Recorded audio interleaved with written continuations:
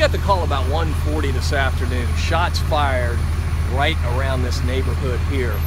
We respond and we find the deceased in a vehicle behind this business. At the same time, we have witnesses telling us that they believe the suspect has headed north. So we begin to track the suspect. We're able to track him up here a couple of blocks to a restaurant, and we're able to apprehend him approximately 45 minutes after the call here. We are questioning the suspect right now. He's not officially been charged, and we're trying to find out exactly what happened. What we do know is we have a deceased individual here, dead from apparent gunshot wounds, and we have a person in custody.